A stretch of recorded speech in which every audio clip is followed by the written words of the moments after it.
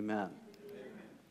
All right, so today, last week we talked about John 15. Today, it's John 17, and I've called this Connected to Christ, Part 2.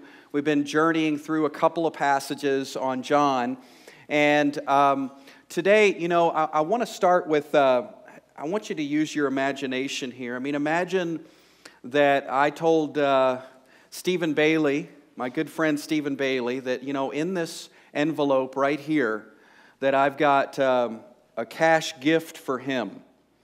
Now, if I just said it was an amount of money, or if I said it was a cash gift for him, I mean, he could get a little bit excited. But then, what if I upped the ante? What if I told him that in this envelope was a check for him for the same amount that I plan to leave Gavin as his inheritance when I go on, when I pass on and move on to heaven? Now things get a little more exciting, don't they? I mean, at first, if I say I've got an amount of money in here, I mean, that could mean anything. It could mean that literally there's one penny sort of dangling in the corner of this envelope, just so I'm truthful. There is an amount of money in here, and I give it to him. No skin off my nose, no sweat off my back for that, right? But then I begin to unfold this story of how I want to give to him the same amount that I intend to give to Gavin as an inheritance. Now his eyebrows raise. Maybe he rushes the stage to get this, right? It makes all the difference when I specify a quantity and I specify a quality of this gift. Now, Stephen, this envelope is empty. Okay, I'm sorry. Sorry about that, but you get the point that, man, if I start getting specific, if I start getting exact about what's in here, then things get pretty exciting. Now, this morning in this passage in John 17, we're going to see that Jesus gets really specific about our inheritance. In fact, he gets really specific by saying not just that God loves us, but that God loves us in the same way that God loves Jesus, his son. Not just that we share in a glory, but that we share in the same glory that God has shared with his Son. Not just that we are close to God in some way, but that we are as close to God as Jesus Christ is close. And so, I don't know about you, but, maybe you found yourself in the spot I get in. I get in this spot where my feelings dry up. I went to Sunday church, and man, the songs were good. And I was feeling this wonderful warmness, that rolls over me during these Christian songs. And then I hear this message maybe at this church or anywhere. Messages can really stir up something within us. And we get this nice, warm feeling. And then we hit the parking lot, right? And then we head out on the highway over here. And I'd give it, 10 minutes. And either what? There's a screaming child in the back seat, or somebody cuts us off in traffic, or it's just, well, that was a great sermonette, and now I've got to head back to everyday life. And the feelings, they can dissipate. The feelings can go. They're out the door. So what are you left with? Well, you're left with truth, but truth can't be nebulous at this point. If truth is a gray area, if truth is uncertain, if truth has been watered down, if truth has been balanced out with just a hint of error to keep it on the safe side, we can't have that. Truth has to be very exact. And this morning in this passage, Jesus is going to be very exact about the type of love and the type of acceptance and the type of closeness that we have with God. And he's basically saying, you've got my deal. Just like Stephen would have Gavin's deal, right, with this envelope. We've got Jesus' deal, the same deal that Jesus has with God. So here's Jesus, and he's praying, and he's about to take off, about to leave planet Earth soon. And what he says here is to his Father, he says, now I come to you, and these things I speak in the world, so that they may have my joy made full in themselves. And I joke around a lot about joy, right? That's my favorite little imitation of the televangelist. When they talk about joy, they say it with a deep, sort of breathy voice, right? And I know you want to say it with me. You always do. Say it with me, joy. Isn't that fun? Yeah, you should be on TV. Very convincing. But when we talk about joy, sometimes we become numb to it. It's a Christian word. It's in the Bible. We sing it. It's in a song at Christmas time, maybe. Joy, joy, joy, joy to the world. And yet, when we think about joy in any practical sense, we fail to define it in any way that really helps us. Because let's be honest, we don't run around West Texas with a nice big smile on our face all the time. It's not like we're overcome with a sense of joy all the time. Emotions ebb and flow. So what does it mean to have joy? Well, first of all, I want us to see the whole reason that Jesus is praying here is so that this joy can be made complete or come to fruition or be experienced within us. So get this now. If Christianity turns your life stale, then you've missed it. If Christianity turns your life sour, then you've missed the point. Christianity is actually designed, God's rigged it so that something will well up within us that feels kind of positive, actually, not negative, right? Now, a lot of flavors of Christianity, they actually breed negativity. They breed an unjoy. They breed an unpeace because they breed things like fear and guilt and the idea of distance from God. But what Jesus is going to present in this prayer, and by the way, Jesus' prayers get answered. I know that's hard to believe, but Jesus prays all the right stuff, okay?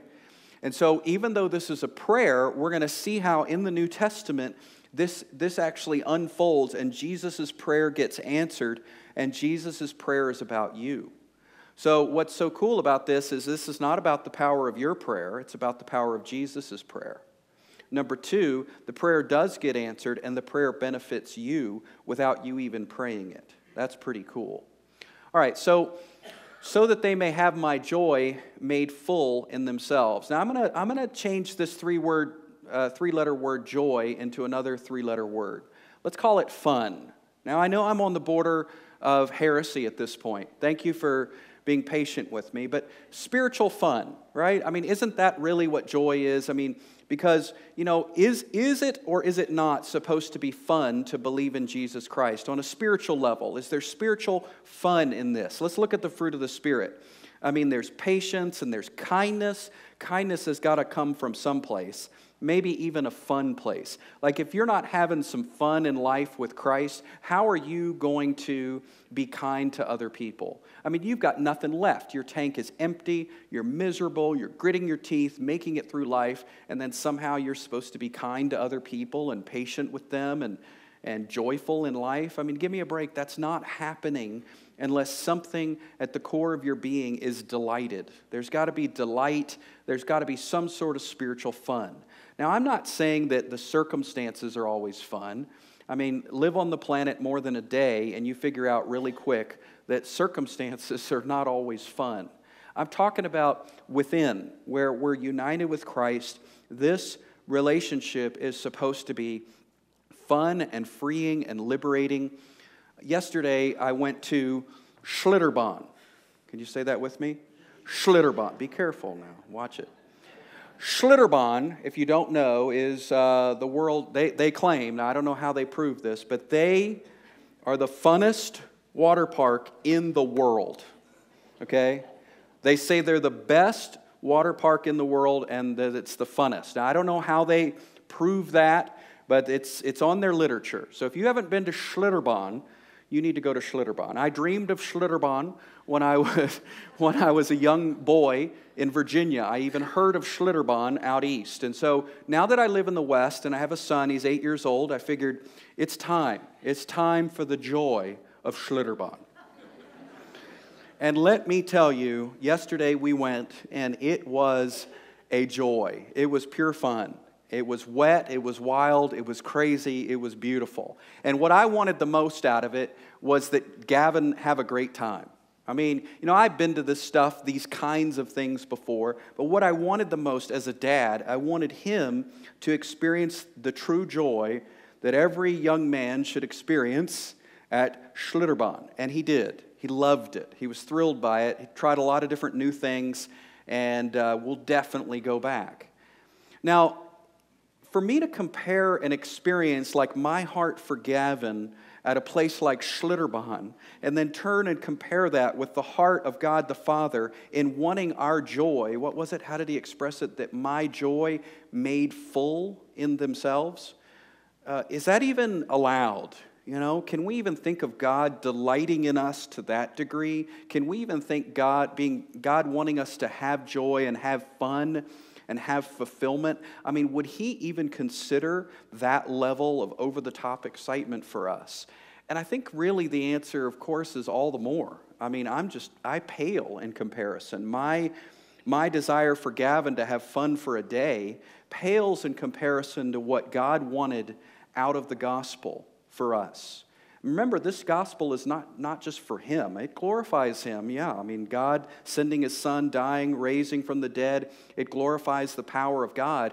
But he did it so that so that we. So there's a so that here that we really need to take hold of, grab hold of, and see that this is so that we can experience joy, so that we can experience spiritual fun. So let's get back to the thought I had earlier. I mean, does your Christianity spell freedom?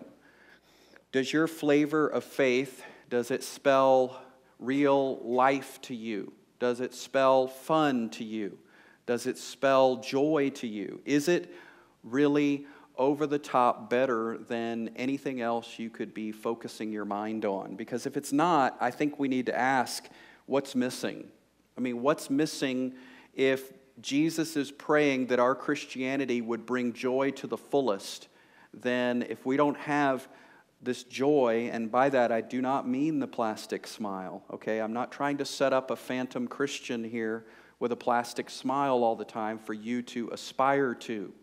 Okay, I very much believe that the joy that we're talking about is the joy of a God who accepts me fully so I get to be me. He accepts me completely. He embraces who I am so that I don't have to, get this now, I don't have to have a personality or traits in my personality that come from the pressures of other people and what they want me to be. I don't have to be something for other people. I can be me and let the chips fall where they may. Because I've got a no holds barred, no strings attached acceptance and love. And there's a peace about that, and there's also a fun about that. You know, there is a fun about you getting to be you and not having to be someone else and not having to impress other people and not having to live for other people, but you get to be who God has made you to be. And this is not some future you. I know a lot of people preach sermons about you get to be all that God created you to be, and that makes me think, am I there yet? Am I there yet? Oh, I got to go be what I'm created to be. I'm not there yet. No, I'm saying that here, right now, that God is crazy about the you that is you. And it's not a future you. It's a you right now. And so, you know, there is a liberty in that, and there is a freedom in that. There is a joy. We'll call it joy or fun or freedom or liberty. We'll call it all these things, a peace, a stability. There is something there when we get to be ourselves. Religion says you can't be you. You've got to be a better version of you. Religion says clean yourself up, dust yourself off, and try harder. And God, through the gospel, is saying you can be you, and I'm embracing who you are. And that's where the joy comes from.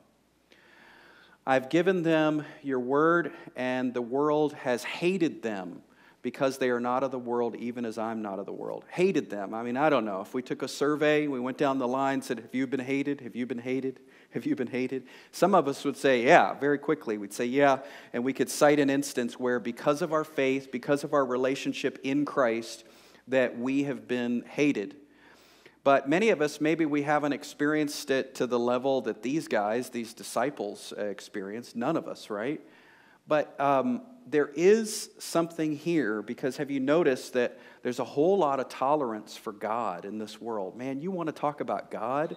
That is so cool. Let's talk about your God, okay? Oh, you want to talk about faith? That's cool. Let's talk about faith. In fact, you're more electable if you talk about faith than you talk about God. If you don't talk about faith and God, then you're not very electable and you're not very socially acceptable. But now you bring Jesus Christ into it in a very specific way. Now, that is the name that we have curse words around, okay?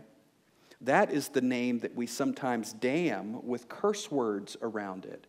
I mean, you can talk about Muhammad, and you can talk about Buddha, and you can talk about Allah, and you can talk about all kinds of gods of this religion and that religion. You can talk about holy books, and we want to be real careful to not be offensive. But then Christians, we get painted as having some sort of crutch. You know, Christianity is our emotional crutch. And Christianity is where you check your brain at the door. And so, you know, it's very interesting that the same people who will talk about tolerance of God and faith will then turn around and say that Christianity is an emotional crutch, checking your brain at the door. And so there is an instinctive, what I'm getting at here, I'm not trying to talk politics or anything like that. What I'm trying to say is there is an instinctive, innate hatred for the name of Jesus Christ. Not saying that everybody has it or that everybody exudes it, but it's out there in the world. It is out there. Now, he also tells us that the reason that we're hated is not just because of Jesus. I mean, first of all, have you been hated? Well, you know, I said earlier, maybe not. But how about those awkward times? You know, when you're sitting with the other guys at work over a beer or whatever, and things get a little crazy in the conversation, and now it's your turn, and you don't feel quite like you can say what you really want to say because what you think and feel doesn't fit with what they think and feel. I teach over at the university. What I think and feel among many people does not fit with what they think and feel. And maybe you have a situation at work or at school or among friends, you know, they know you're a Christian and you feel awkward and they've labeled you and, you know, why is this here? Why can't it just be like every other tolerance? Well, it's here because there is something innate, there's something special about the name of Jesus Christ. You know, even in some religions that don't believe Jesus is the Son of God, this is interesting. In some religions that don't believe that Jesus is the Son of God, they believe he was merely a prophet. You know what they say about him? They say that yet he was the only prophet who never died. Not crucified, but he just went right up there. Of all the prophets, just... Now, why would he get that special label or that special treatment? There's something about Jesus that's hard for us to wrestle with. Let's call him a stumbling block. And so as he's a stumbling block, then we try to categorize him and put him where we can. We don't want to offend anybody, but we don't want to go too far. And so the name of Jesus, ultimately behind the scenes, is hated, and out in front on stage, mildly tolerated. But then it says, they don't just hate you because of his name. They hate you actually because of who you are. Did you see that in the verse? That it's not just about Jesus. They hate you because you are not of this world. Now, all you have to do is examine Hollywood for a little bit, and you see that we have a fascination with aliens. I mean, have you ever noticed that? That, like, spoiler alert, okay? That last Indiana Jones movie, give me a break. I mean, he's supposed to be like a guy with a whip in caves, like exploring all kinds of old stuff. But at the end of this last movie, it's all about aliens, and they come swooping down. I mean, come on, major disappointment, right? Sorry if I ruined that for you. You probably had it rented for tonight, but I mean, movie after movie after movie is about people who are not of this world, visiting this world, or we go visit them.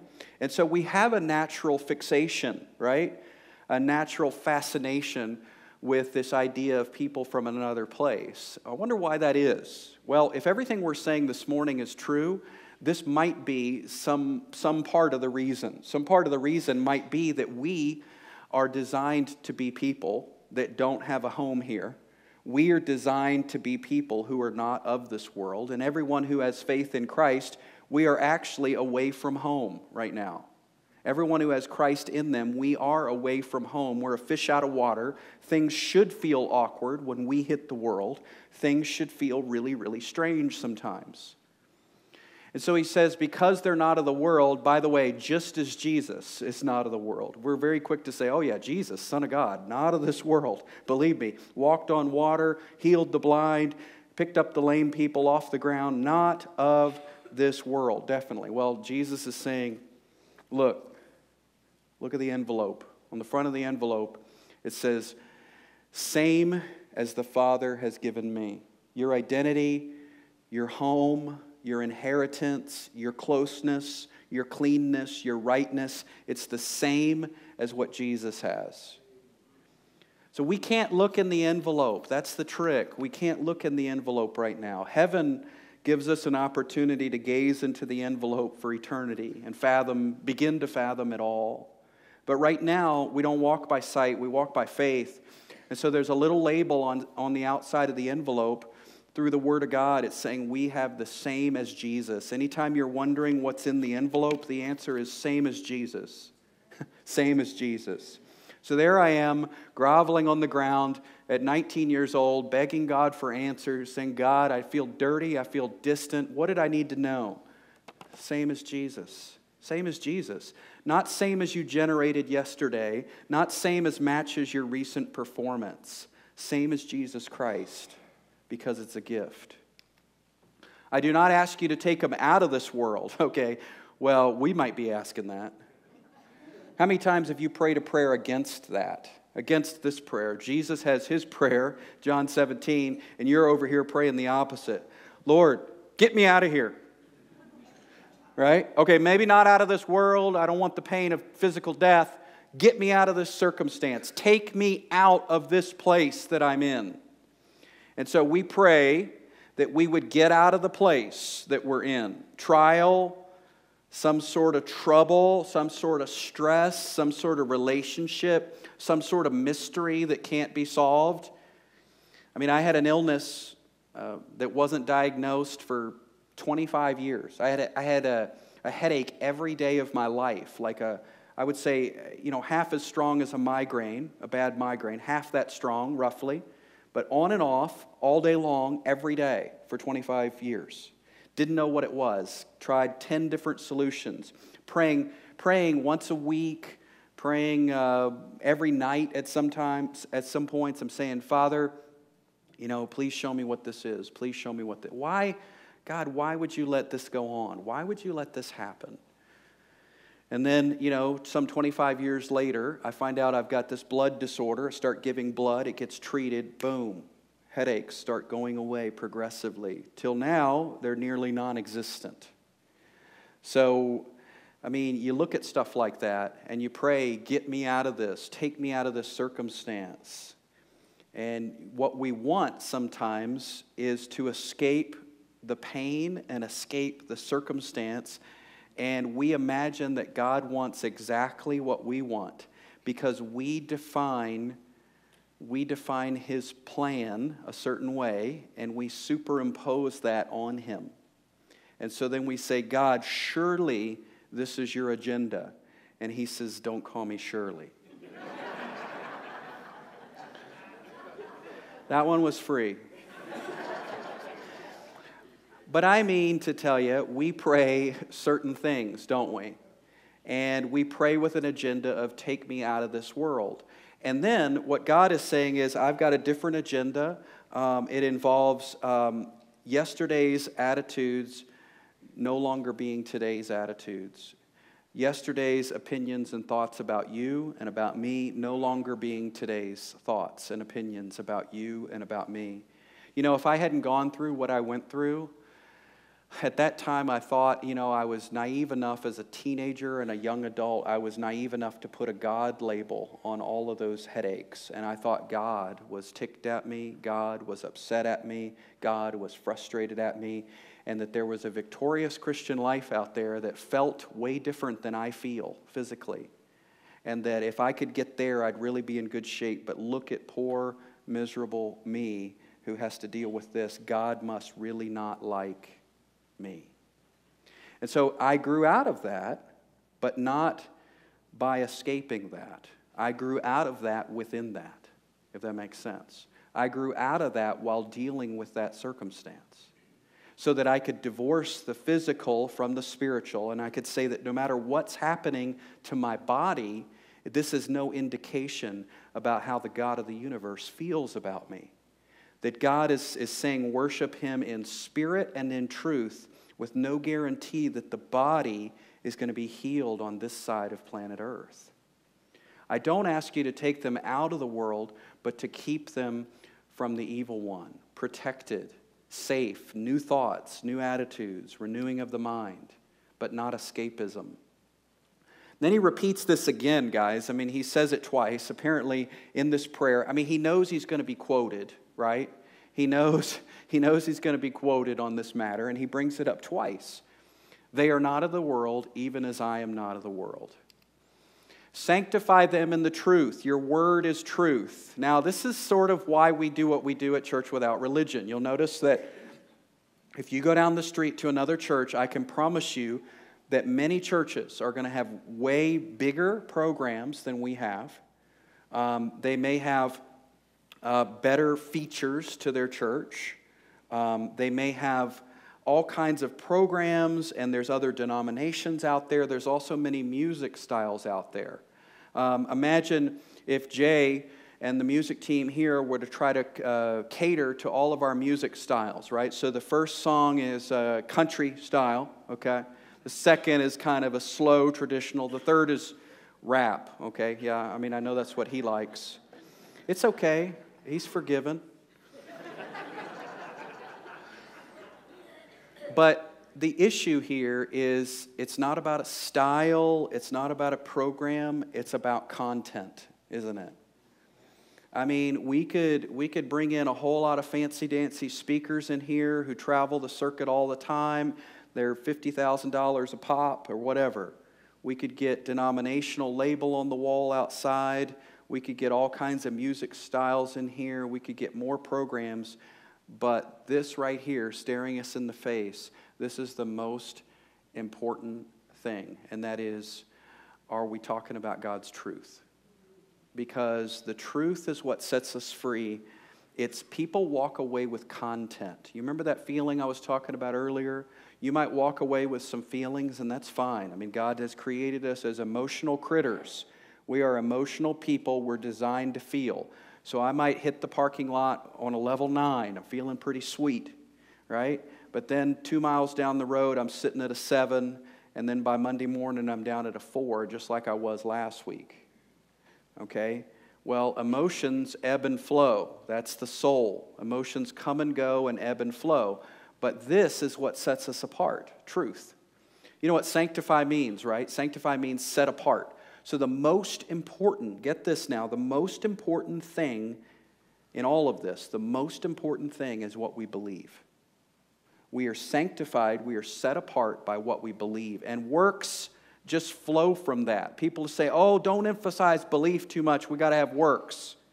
Well, don't you believe that you're redesigned for good works? If you don't believe that, you can forget the works. The works are not coming from faith. So we're trying to balance the faith and the works. And what God is saying is the faith results in works. So focus on the faith. You're set apart by what you believe, not by what you do. There are plenty of doers who have outdone you. There are plenty of doers out there who do way more than you do. It is not about what you do. It is about what you believe. And what you do comes from what you believe. And so this is why he says, sanctify them. In other words, set these people apart in truth, not in emotion, not in performance, but sanctify them by what they believe, because that's the most important thing. Your word is truth. As you sent me into the world, I also sent them into the world. There's our mission, our purpose, not to go try to be salt and try to be light. No, that's not it. Jesus says we are salt and we are light. That's identity. It's not doing. I can't get salty. I'm salt. I can't get lighty, more lit. Oh, I can get more lit. Believe me. But in moderation. Lit in moderation. But it's an identity statement, isn't it? Salt and light. For their sakes, I sanctify myself. Wait a minute. Jesus sanctifies himself. What does he do? More quiet times? What does this even mean? I sanctify myself. What, does he go to church more often? Does he like sing a few hymns and then he feels more sanctified? Is Jesus progressively being sanctified? You know, we toss this word sanctify around in wrong ways, and then when we see Jesus doing it, we're like, oh, my definition doesn't fit, right? What am I going to do? So, for their sakes, I sanctify myself. What does that mean? It means I set myself apart, Father. I am setting myself apart. I am reserved for this purpose, this vision, this mission. It involves a cross, a tomb, and a resurrection. And I set myself apart for this mission, Father. Why? So that they, that's us, so that they themselves also can be set apart in truth. I am doing this so that they can be reserved for you forever. So next time you don't feel like God's guy or God's gal, next time you don't feel like God's real happy with you, or that you're real close to Him, or real set apart, or real that He's even remotely pleased with who you are, remember that the whole purpose of the gospel, the whole purpose in Jesus reserving Himself for this mission was so that you could be set apart and reserved for God, seated right next to Him. He did this for you. It's not even about how great you were. We weren't great. It's about how great He is and how great His mission is, and mission accomplished. That's the point. Can you put the focus on mission accomplished instead of putting the focus on how well you've been doing? See, that's what the finished work of the cross is. We use that phrase all the time. The finished work, the finished work, the finished work. What does that even mean? It means that we believe the mission was accomplished. And if God accomplished the mission, and the mission was designed to make you clean and close, well then guess what? God succeeded. He succeeded. So why are you measuring your success when you need to be measuring His success? I do not ask on behalf of these alone, not just these guys sitting on rocks around me in Jerusalem. No, not just these disciples, but also for those who believe in me through their word. Hey, that's us.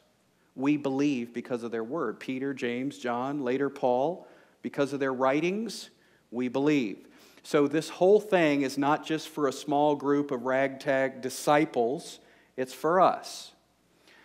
That they may all be one, even as you, Father, are in me and I in you, that they also may be in us, so that the world may believe that you sent me. I love this because it's a rare use of the word us, right? God rarely describes Himself as us. I think He does back in Genesis, right? In Genesis, at the creation story, He talks about we. Here He's calling Himself us. And what He's saying, remember, let's go back to that offer to Stephen Bailey. What He's saying is the offer is just as good as God's offer to Christ. That's what He's saying here. That they, that's us, that they may all be one, even as you, Father, are in me and I am in you. In other words, I'm in the enveloped in Christ, and Christ is enveloped in me, and then we're sealed by the Holy Spirit, and the entire Trinity, called us in this verse, the entire Trinity is pleased to have you. Now that's an awesome thought. Wherever I go, there's four of me, right? Me, Father, Son, and Holy Spirit put together, enveloped. I'm never alone. So that the world may believe that you sent me. The glory which you have given me. Oh man, I can't finish this verse. It's heresy. Look at this. The glory which you have given me, I have given to them. Are you serious? No, surely. Oh, watch that, surely.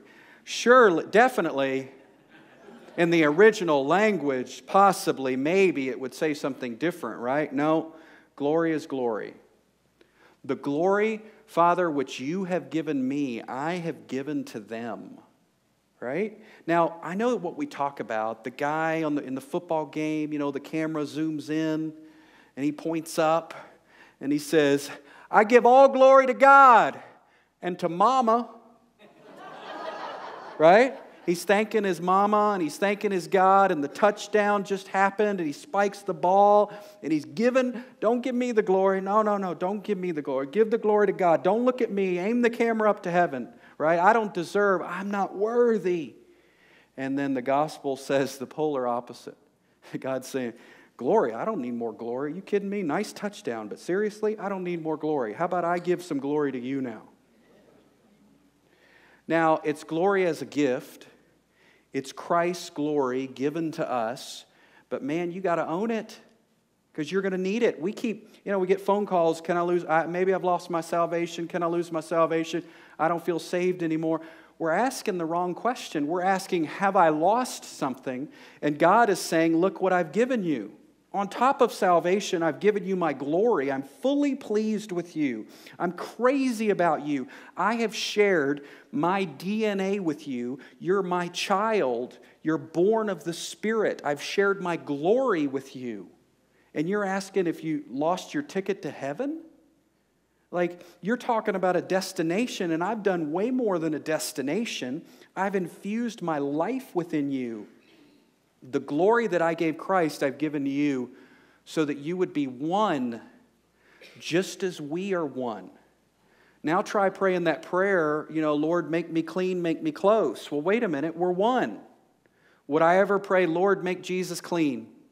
Lord, make Jesus close to you. Father, I just pray that Jesus would get close to you. Ridiculous. We would never pray it. He says that we're one just as Jesus is one. Why are we begging for what we already have?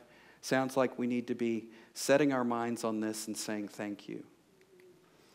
I and them and you and me, that they may be perfected in unity, so that the world may know that you sent me and loved them. Here's the envelope again. Loved them. Let's see. How much?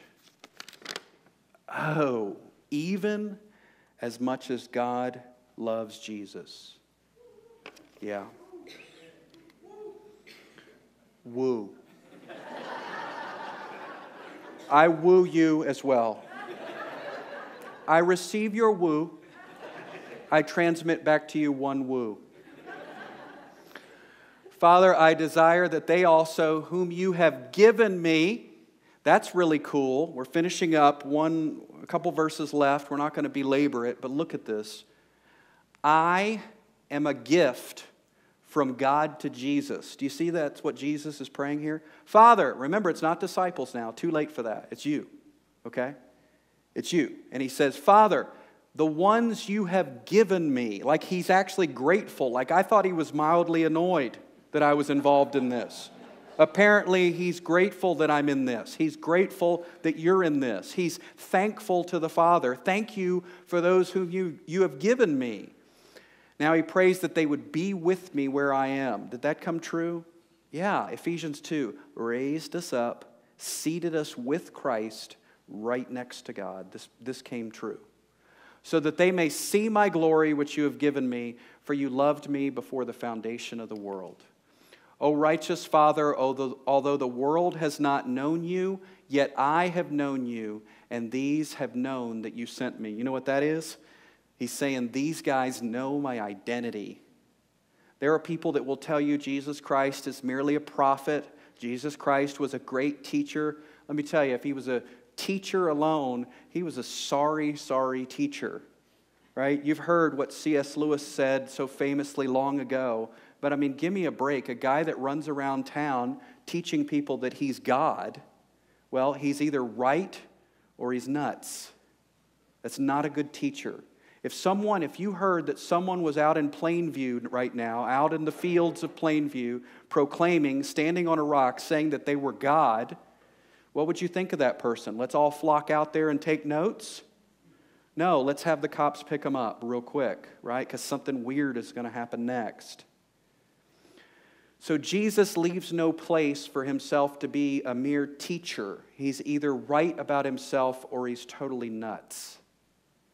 And so he says, we've figured out who he is. These have known that God sent Jesus. The identity of Jesus Christ, that he is who he testifies to be.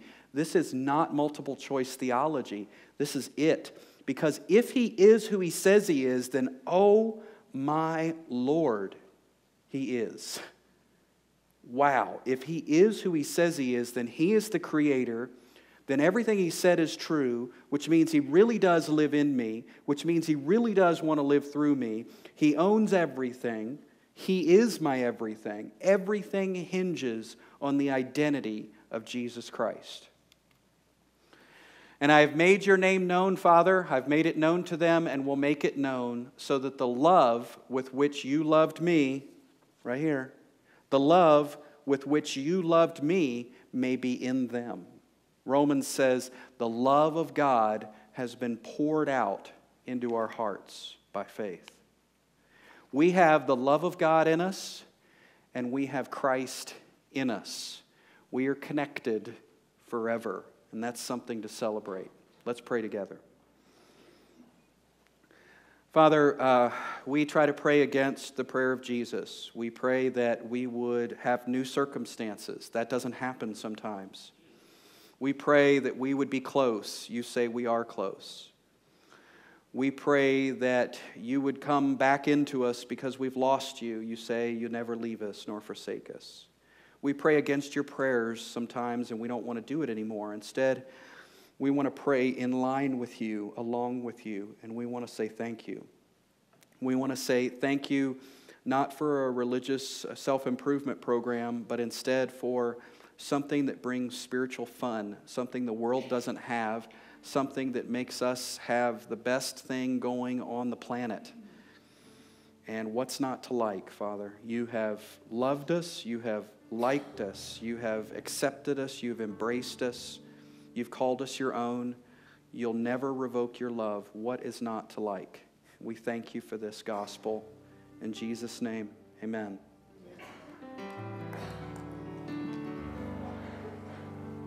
Stand up and sing this little song with me again.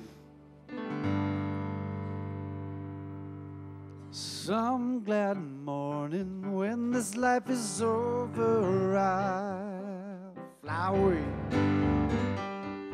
to a home on God's celestial shore. I'll fly away. Well, I'll fly away, oh glory, I'll fly away.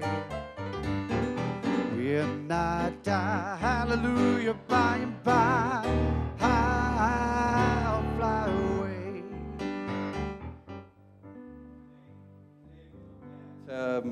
Various words flying around, spiritual words, words like joy and fullness. And what I don't want you doing is going away with some lofty notion that you must achieve to.